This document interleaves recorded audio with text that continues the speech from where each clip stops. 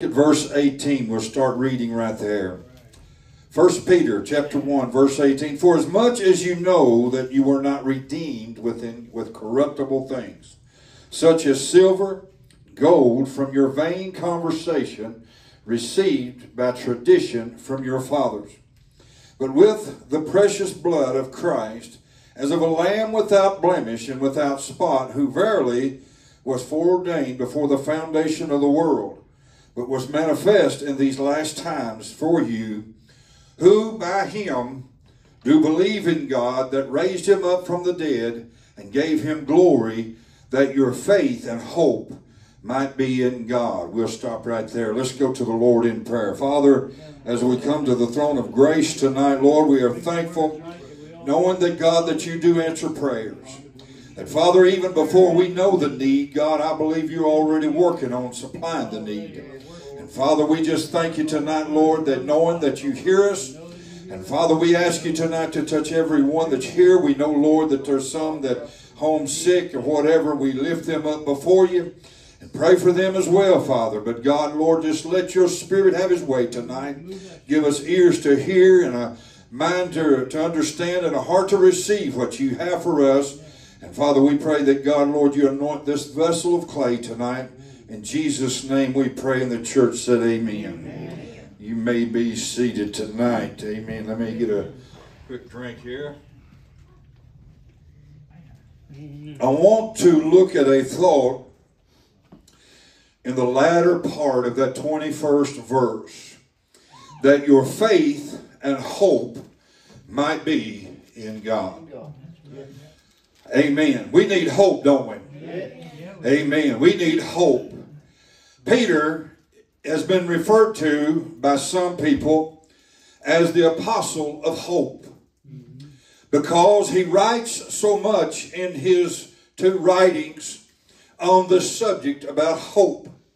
Peter in these verses implies that there is a great need for faith and hope. When you stop to analyze the scriptures and begin to look at them in a more deeper sensation, if you will, because I think sometimes, and I do it, is that sometimes we read over them and we get blessed by them, but I think sometimes that God's people need to slow down in their reading. Amen. And I'm not saying slow down in the point where you're not reading, but I am saying slow down into the point that you see what you're reading. Because the Word of God is full of hope. I said the Word of God is full of hope that we can build our dreams and our lives upon. Peter was known, as I said, as the one of apostle of hope. And he sees here that your faith and hope might be in God. You know, you can have a lot of faith, but faith must have an object and a hope, a ground and an aim. Can I say this evening, where you put your faith and hope will make a difference in your life. Amen. And I say that very simple, but I can tell you where your faith and your hope lies, where you put it at, will make a big difference in your life. We need to know, we need to have faith and hope in one another. We need to care about each other and love one another. Amen. But my hope and my faith rest upon God. My hope and my faith and my trust is in the Lord Jesus Christ, that no matter what I face, He's going to get me through it. Amen. Hallelujah. We basically know that we live in a non-Christian society, one that is filled with pressures and temptations, and that is constantly trying to conform us to its image. Amen. The world wants you to be like it. It's sad to say, but there anymore that the world is getting too churchy and the church is getting too worldly. Amen. Christians don't care anymore. I mean, they just live any old way they want to live. At least they call themselves Christians. But church, I believe that we are a people that have been called out from the ways of the world. Amen. We find it very difficult if we say that we love the Lord and we got our trust in Him. Amen. And then we just live any old way we want to do. Amen. You know why a lot of people live defeated and still come to church? I can tell you why a lot of it is because they're living too much like the world.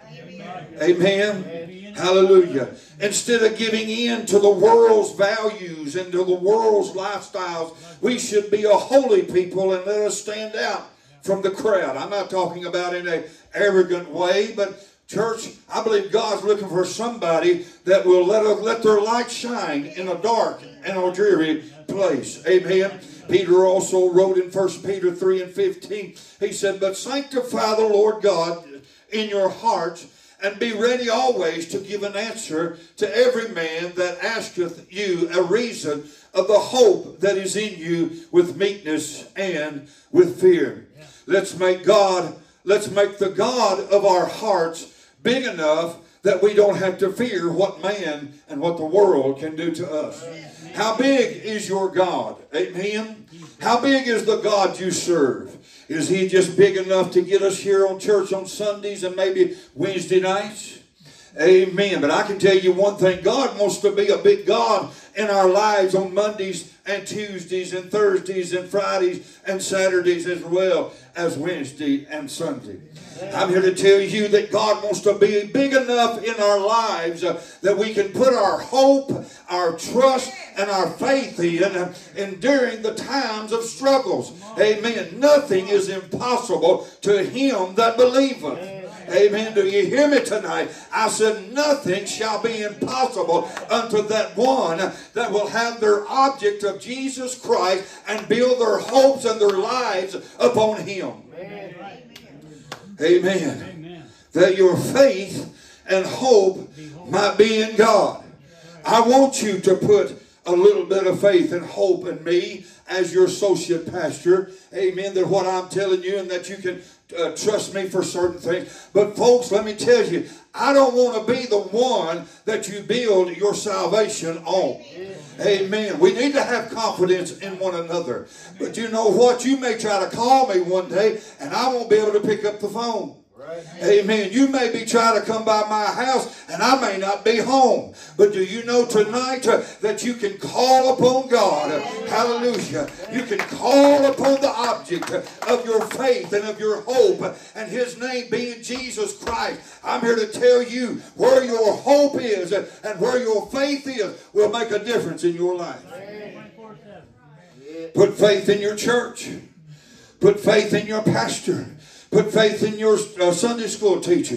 Put faith in your spouse. Put faith in your children. Put faith in your parents if you still have them. But my point is that when it comes to your salvation, when it comes to your victory from this world, you must have your hope and your faith in Jesus Christ. Amen. Come on. Hallelujah. Hallelujah. Let's serve him with reverence and godly fear. Yeah. Isaiah 8 and 13 says, sanctify the Lord of hosts themselves, and let him be your fear, and let him be your dread. Amen. As I read there just a few minutes ago in 1 Peter 3 and 15, he said to give an answer to every man that asketh you a reason of the hope that is in you. Christians are to be able to give an account of their hope when asked.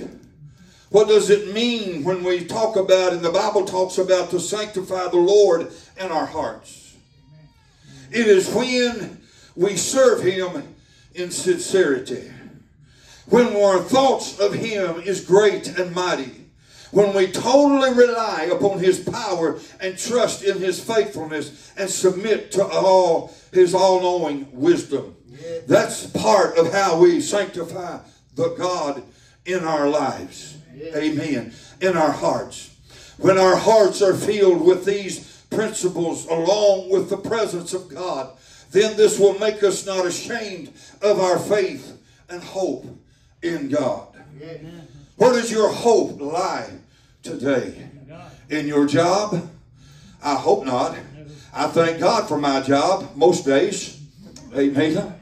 Every once in a while, I don't dread it because I just get up and pop right out of bed real quick, but I dread driving that all the way to Lexington. Amen. Babylon. Amen. Amen. Driving all the way to Babylon. But you know what? I'm thankful for what I've got. Amen. It could be a lot worse. Amen. But I'm here to tell you, I don't have to be ashamed of the faith.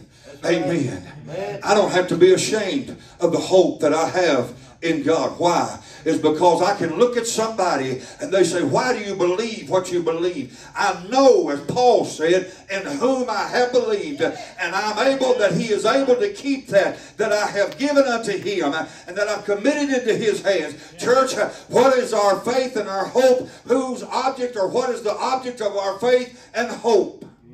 It must be Christ Jesus. And you're going to hear me repeat this sometime, because I want to drive this point home. Amen. My hope and my faith ain't in Frankfurt. And I don't say that in a mean, hateful way, but my hope and my faith ain't in Frankfurt. It ain't in Louisville. It ain't in Washington, D.C. My faith and my hope is in a God that I've never seen before. Oh, I've had visions of him. Amen. I've had dreams of him and everything. But I'm here to tell you that I've never laid eyes upon him like I've seen you. But I can tell you this, as sure as I stand here tonight and preach, that he's a real God. He's a real God sitting on a throne. He still has all power, and my hope and my faith is in him. He's still on the throne. Hallelujah. I'm not ashamed of him. I'm not ashamed of him. I think I told this story. Don't know if there's anything spiritual to it.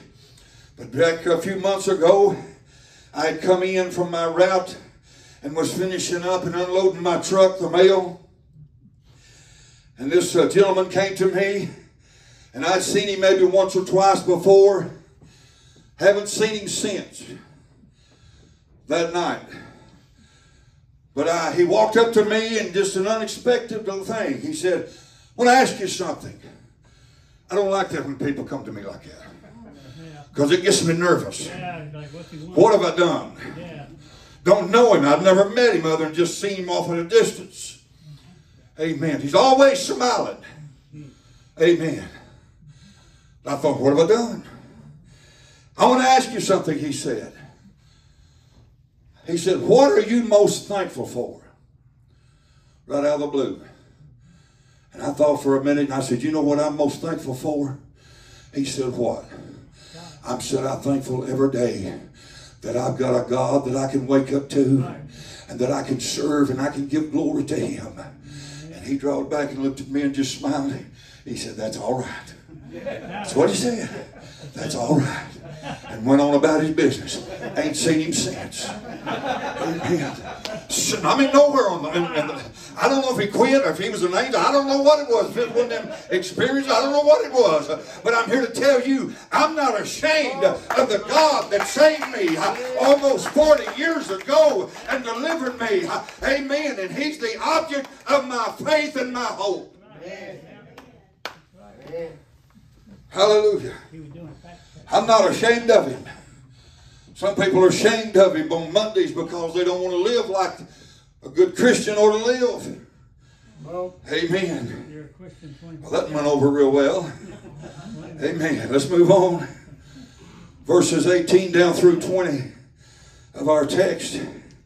For as much as you know that you were not redeemed with corruptible things such as silver and gold from your vain conversation received by tradition from your fathers, but with the precious blood of Jesus, the precious blood of Christ, of the Lamb, without blemish and without spot, who verily was foreordained before the foundation of the world and was manifest in these last times for you. We were not redeemed by corruptible things. When he's talking about silver and gold and other things of the world, the salvation that you and I have tonight was not purchased by money. Amen. It wasn't purchased by things. You didn't earn it. None of us deserved salvation.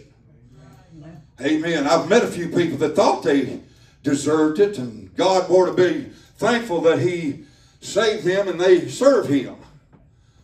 But I didn't deserve it. But I'm thankful But almost 40 years ago, God came down and touched me. But He didn't save me, amen, with something corruptible. But He saved me, and He saved you with the precious blood of Jesus Christ. Amen.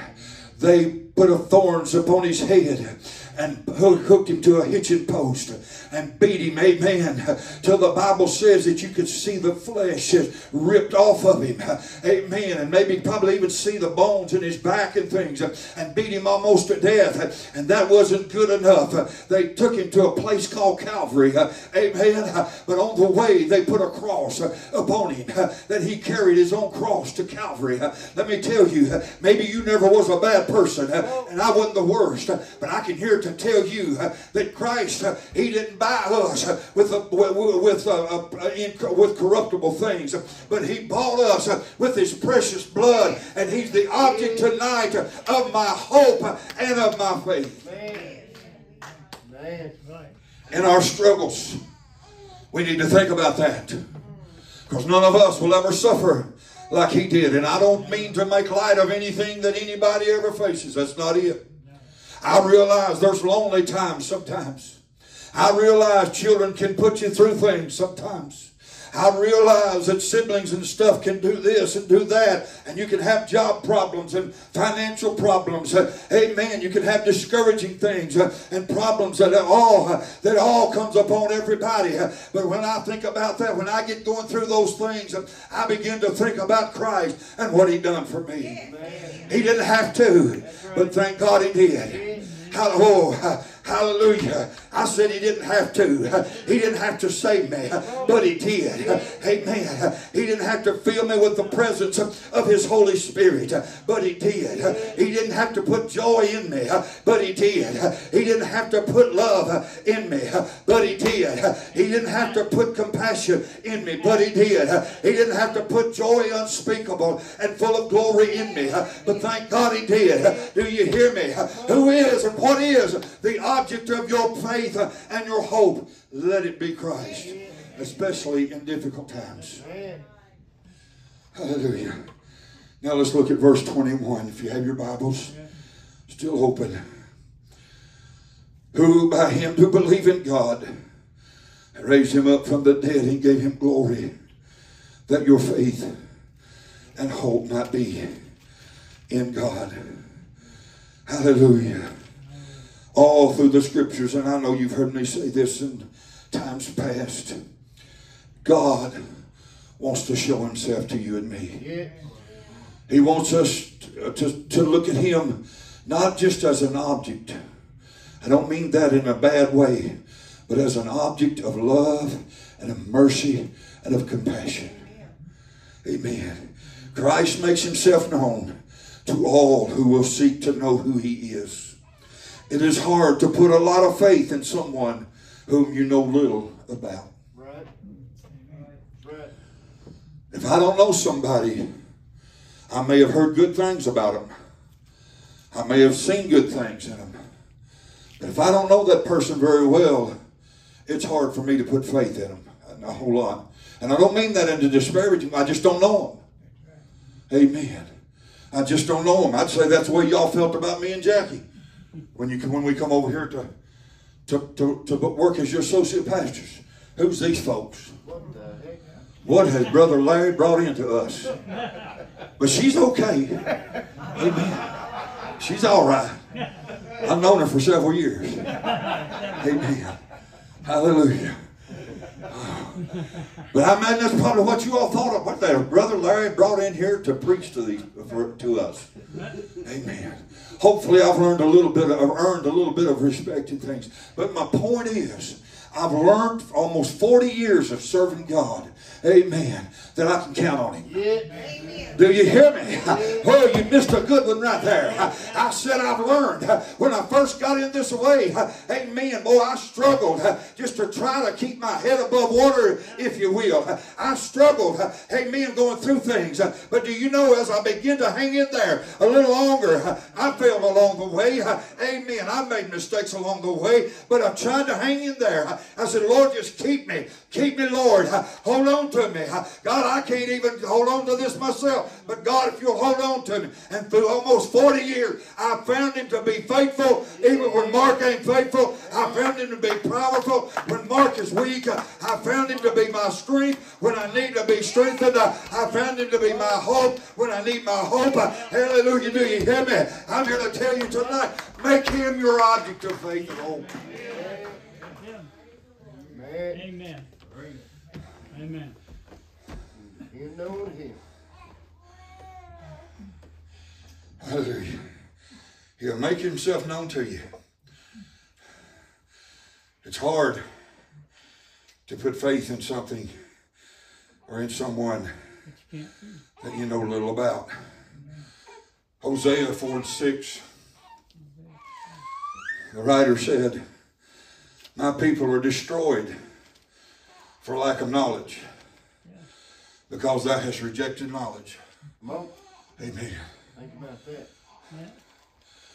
We reject knowing who God is. Amen. Some people are satisfied with just coming to church. Amen. I'm going to preach to you tonight, church. Amen. Help me. Come on. Some people, hey, I know I'm preaching to the choir.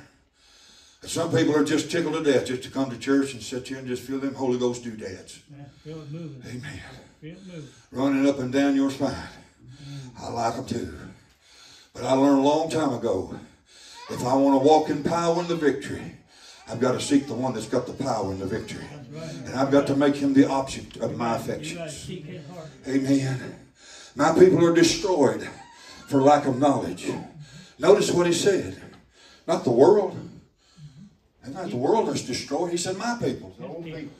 My own people that don't even know who I am. Oh.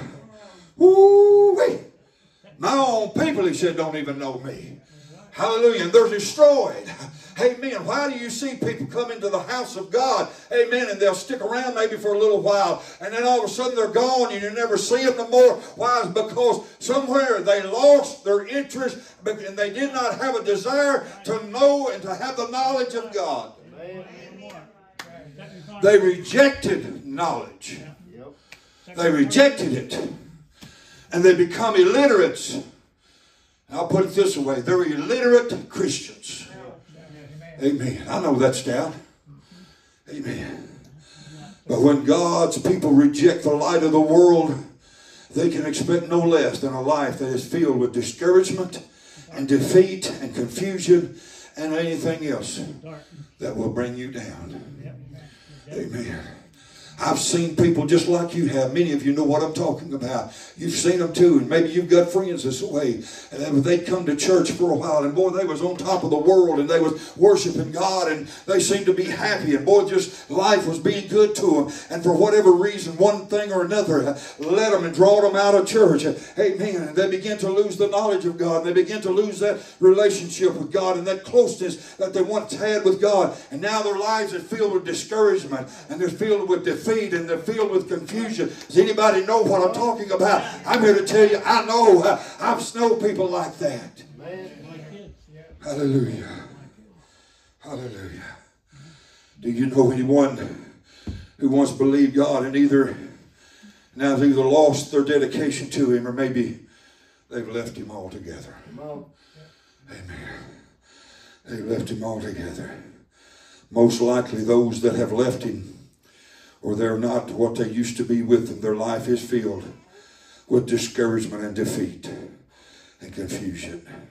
And Peter wrote this in verses 3 and 4 of 1 Peter 1. He said, he has begotten us into a lively hope. He gave us a new hope when he saved us. I said he gave us a new hope. It's a lively hope. Amen. It's a lively hope. Hallelujah. I'm here to tell you, it ain't a dead hope. It's a lively hope. Almost 40 years ago, God gave me a lively hope. Amen. I once was dead in my sins and my iniquities and my transgressions. But glory to God tonight. Hallelujah. He give me a lively hope. Amen. And even so often, every now and then, these past so many years, that he has had to drop a lively hope. Amen. When I look at something and things just don't seem right, and things just ain't what they ought to be, and I'm going through some very difficult times, God gives us a lively hope. Amen. Amen. Why? It's because we make him our object of our faith and of our hope. Amen. Make him our faith. Hallelujah. I'm going to read some scripture real quickly over in Jeremiah 17. I've read these so many times. Jeremiah 17, starting at verse number 5. Talking about faith and hope and trust. Jeremiah 17:5 says, Thus saith the Lord, Cursed be the man that trusteth in man, and maketh flesh his arm, and whose heart departeth from the Lord. For he shall be like a heath in a desert, and shall not see when the good cometh, but shall inhabit the parched places in the wilderness, in a salt land and not inhabited. And he said, Blessed is the man that trusteth in the Lord, and whose hope the Lord is. For he shall be like a tree planted by the waters, and that spreadeth out her roots by the river, and shall not see when heat cometh. But her leaf shall be green, and shall not be careful in the year of drought, neither shall cease from yielding fruit. Amen. There's two kinds of trust spoken of by Jeremiah here. Two kinds of trust here. One is a defeated trust. The other one is a victorious trust. One is a cursed trust. The other is a trust with hope. He said, verse 5 said, Cursed be the man that trusteth in man. Yeah. Amen. That's right. And maketh flesh his arm. In other words, his strength. Cursed is that man. This, in other words, is a false hope. That's right. And hath no foundation in which to stand. Look in Washington. Has no foundation. Again, I'm not saying we should not put trust in one another, but you got to understand where God is coming from here. This point is that, folks, if you're going to make it through this world, don't hook into grandma's skirt tail. Hook into the precious blood of Jesus Christ. I thank God, like Paul said, I thank God that he always caused me to triumph. Amen. Thank God for these that have gone on before us. I've got an aunt that's gone on to be with the Lord in heaven. But in her last days, and Jackie will tell you, she come down with Alzheimer's. Amen. And she buried one of her children. Amen. And because they didn't have the money to pay for the burial and stuff, and we raked up and got what we could. This has been so many years ago. Amen. But she didn't even know who I was. And I lived with her, stayed with her a whole lot. But she remembered Jesus. There you go. They wouldn't allow me up there to preach, brother. Her name was Jessie. She asked the funeral director, said, can he preach just 5 minutes? No. Why? No. And that's fine. But she got up there and she was in a wheelchair. She rolled up there by her daughter that was laying there in the coffin. Tears are rolling, and buddy, she turned around and she preached one of the prettiest sermons anybody'd ever want to hear. She said, you can stop him, but this is my daughter. This is my child. And she preached about Jesus Christ like you ain't never heard. What are you saying? Make an impact. He was the object of her faith. Amen. Her husband locked her in the outside toilet, nailed it shut so she couldn't go to church, but she made God the object of her affection. I don't know if you're getting this. Amen. That the faith and the hope might be in God. And don't put it, man. Amen. If you got to put a little bit in it, that's fine. But don't put it in there, because make God the one. Because you will build your hopes and your dreams. If you put it on man, you're building on a foundation that won't stand. It will fall. I have built my faith upon mankind in times past, and it almost cost me my walk with God. But I said, now I will not do that. I love men, and I will honor people and give them the due. But I'm here to tell you, God had to teach me a valuable lesson. Get your eyes off of man and put your eyes upon God. Make him the object of your affection. Hallelujah. The first trust that Jeremiah spoke about was trust in man. It's a cursed trust. The second one is the one that will bless you. And that's the trust in the Lord. Verse 7. Blessed is the man that trusteth in the Lord, and whose hope the Lord is. This makes reference to that person whose whole being is rooted and grounded in the Lord. We are, every one of us, meant to be strong with strength and can meet the most severest of tests when you put your hope and your trust and your faith in God. Some of you have faced some severe tests in your walk with God. Some of you have. And you've wondered, how have I done it? How can I make it? How did I make it? You know how you made it? God was the object of your faith and your hope. He's the one. He's the object of my faith and my hope. That lady I sit right over there, we go at each other. Y'all know that, but there's no harm meant done. You'll never hear me attack her character, and she'll never attack us. We just love to rib each other. It's just the way we are. We grew up together as kids. We just never outgrowed it. But I can tell you one thing. I got a lot of faith in that woman there, in all sincerity. Not because she's my wife. I know her life. I know who she is.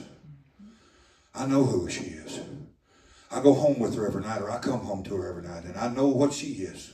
And I don't just say that to give her flowers, but I know who she is. You know her heart. And I love her. But as much as I love her and I honor her, he is the object of my faith and my hope. Amen. He is the object. Let me hurry. We are as strong, or we are only as strong as our trust is in the Lord. By faith, we put our lives in the hands of God, our Maker. And when we do that, we can do more than you ever thought possible. You can do all things through him, can't you?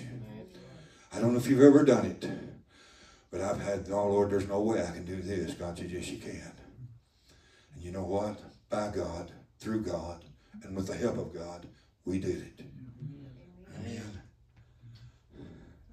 Trusting God does not prevent times of trouble. No, you'll still have them. Trusting God don't, just because you're faithful doesn't mean you won't have struggles and you won't go through things. Still gonna have them. But it sure helps when hard times come, don't it? Yes. I said it sure helps when hard times come.